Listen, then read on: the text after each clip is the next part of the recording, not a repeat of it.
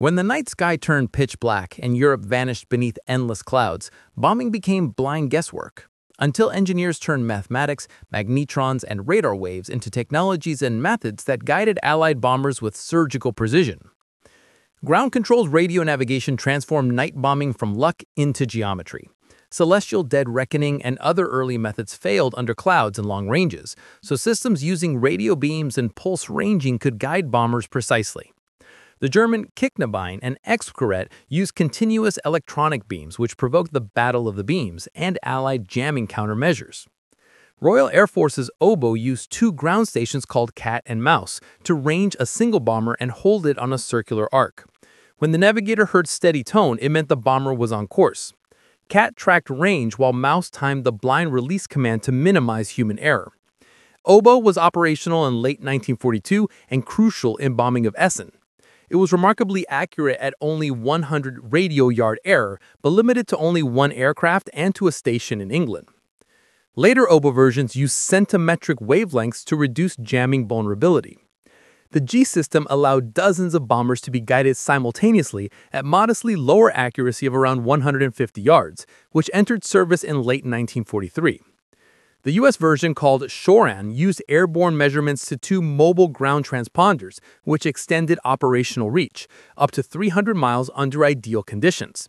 This enabled mobile, high-precision blind bombing and later geodetic surveying. SHORAN saw limited wartime use, but matured considerably post-war. Each system traded accuracy, capacity, range, and vulnerability to jamming. This shaped bombing tactics, electronic countermeasures, and doctrine for years globally. Ground-scanning airborne radar solved the bomber's central problem of navigating through thick clouds and night blindness. H-2S was the Royal Air Force's first operational ground mapping radar, which enabled crews to see through darkness or cloud. They could perform blind marking and bombing beyond the reach of ground-based aids. First used on January 30, 1943 over Hamburg, H-2S relied on the cavity magnetron to produce centimetric wavelengths, giving far higher angular resolution than earlier meter-band sets. This allowed identification of coastlines, rivers, and urban complexes. A rotating antenna in a belly radome swept 360 degrees, which fed a plan position indicator that produced a map-like circular display. Selectable range scales and later slant-to-ground corrections improved interpretability.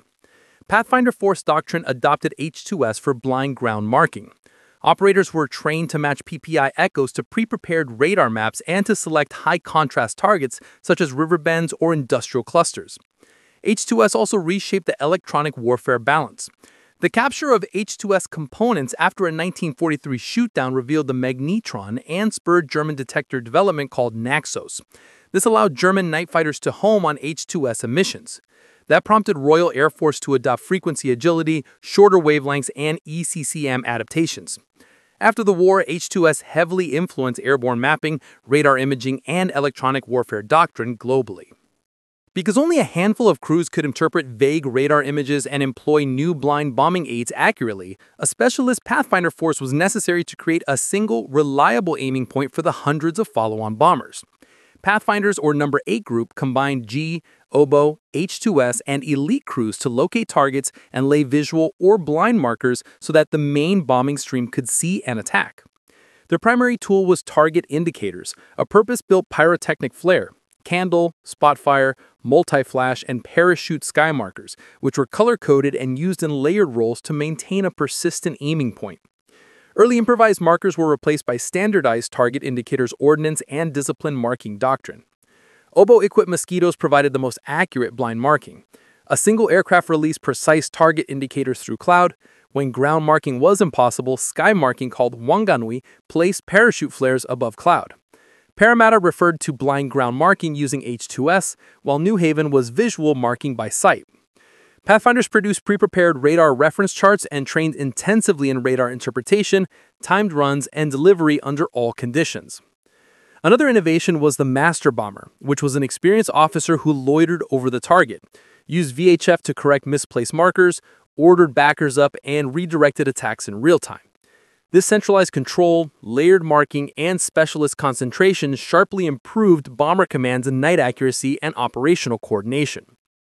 The Norden bombsight was essential to the U.S. Army Air Force's doctrine of high-altitude precision bombing, which coupled an electromechanical analog computer with airframe controls to stabilize the aircraft and compute the bomb impact point.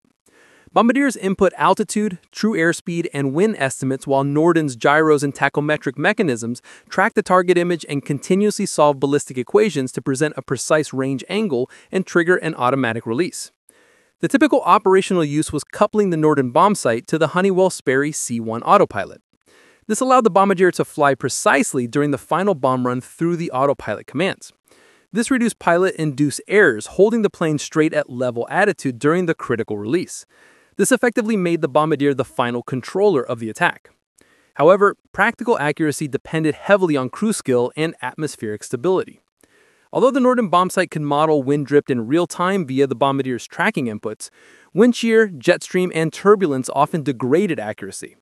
Despite this, the Norden stabilizing gyros, stabilized telescope, and automatic release represented advanced avionics integration. U.S. Army Air Force doctrine compensated for individual aircraft error through formation leader bombing. The lead bombardier used the Norden to aim, and the whole combat box released simultaneously. This method concentrated bomb drops even when precision slightly altered. The Norden was produced widely during the war and a guarded secret.